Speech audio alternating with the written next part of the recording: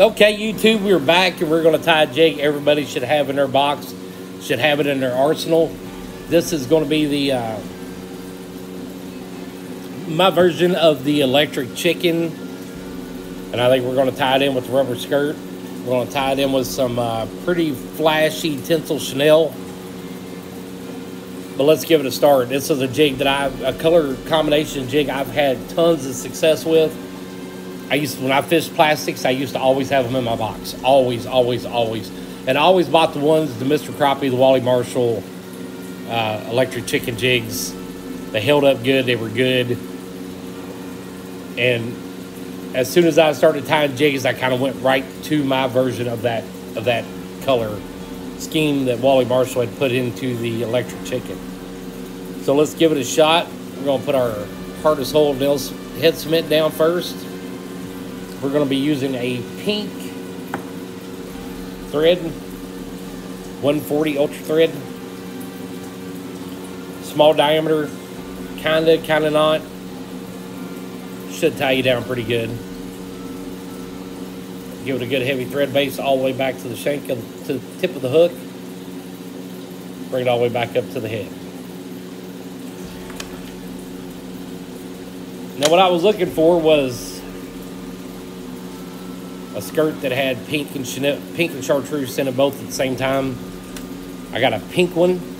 Then I got one that's pink and it's got some, or chartreuse has got some white in it. So we're going to dig out like 4 or 5 strands. Might be more than that there. Of chartreuse. We're going to tie that in first. We're going to lay that chartreuse down, and then we're going to add our pink to the top of that. Like I said, when I tie these, I always try to push that thread around the shank of the hook.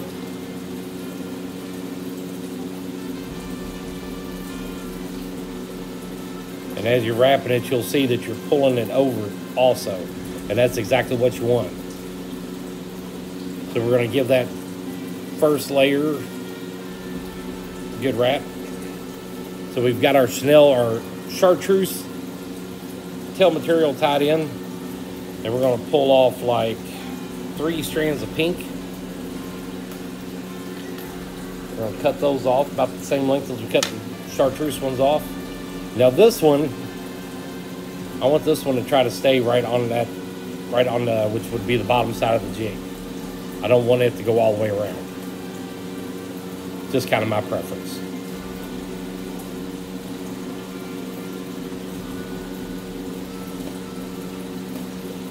So that way you kind of got like pink streamers hanging into the bottom of that jig. When you get done wrapping all that rubber skirting material in, you should have a pretty solid, thick thread base again. Now we're going to add some flash to it. I'm going to put in a pink and chartreuse polar flash. And for some reason here lately, I've been into a pretty big kick with using the polar.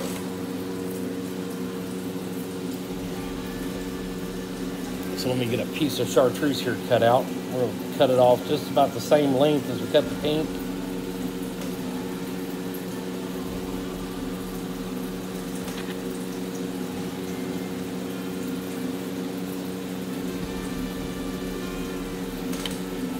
Now that we got our flash cut, and I'm sorry, I usually have that laid out ready to go, but I didn't that time. So we're gonna get our loop in them, just like that. Bring our thread all the way back up. Go over the back side of the jig head, pull it up kind of tight, and I'm stretching it down the side so I got a little bit, so I got it hanging off both sides of that jig.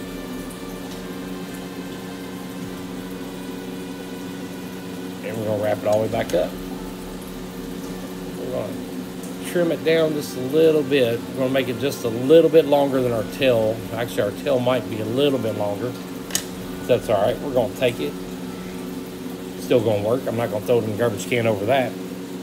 And for our chenille, we are gonna be using a tinsel chenille medium. This is from Massey. This is what I'm usually used to ordering. I'm used to going by small, medium, large. So when I went to the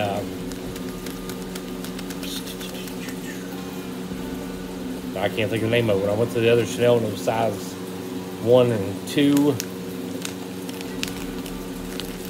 I had to check it out. That's why having a local fly shop you can go to, they'll kind of let you get it out, you know, pull it out of the plastic, give you an idea of the comparison.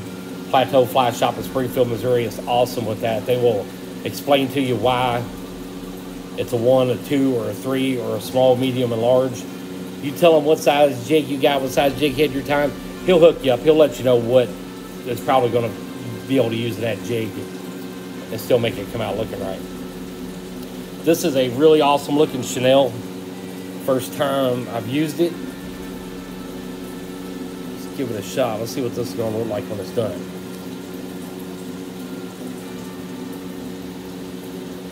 I really like the flash that's in this chenille, which was probably one of the main reasons I picked this one. A little bit of white in it. There's a flash in it.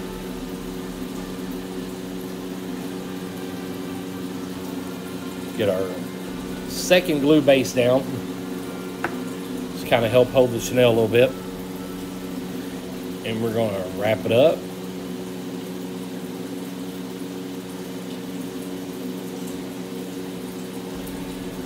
Taking our chenille all the way back to the head of that jig. We're going to tie that section down. We're going to come back over here. We're going to strap this section in pretty tight. Back over. Come back over and do it again. And we're going to put a pretty heavy neck on it, just like that. And we're going to cut our chenille off. And we are going to do whip finish.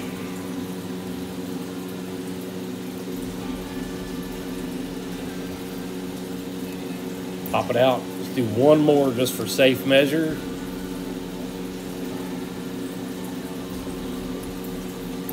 Let's pop that out, pull it down good and tight. Cut that baby off and let's see what it looks like. One of my favorite colors, always has been ever since I've been crappie fishing, and plastics were so abundant there, you know. The electric chicken. And I started out using the electric chicken from Wally Marshall. And that is a awesome looking jig. If you fish the electric chicken and you like those colors, this one here will slap a crappie in the mouth. I will guarantee it. Awesome color right there. Tail's a little bit long, but you're still short enough to tail some. Let's pull it down and do it. Let's finish this jig up completely. There it is. There it is, the electric chicken, folks. You can make the electric chicken at home. You don't have to buy it. You don't have to buy it. You can make it at home. You will catch more fish with your hand-tied jig. You can shoot docks with your hand-tied jig. Tie it on, catch the fish. You notice they're going to a different color. Cut the line, put it back in your box. Use it just like you would a bass jig. It's as durable as any bass jig you will use, and it is way more durable than any plastic you will ever buy. Stock your own tackle box with it. Buy those colors you like. Experiment with it. See what you think. See what you like. See what you don't like. You can tie the exact color you want. You don't have to go to the store and say, well, I want it this color. They don't have it. This is pretty close. You can make it exactly the way you want to do it.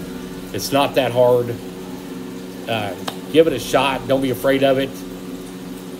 Like, share, subscribe. Hit that bell. And I will see you later, folks. Let me know what you think.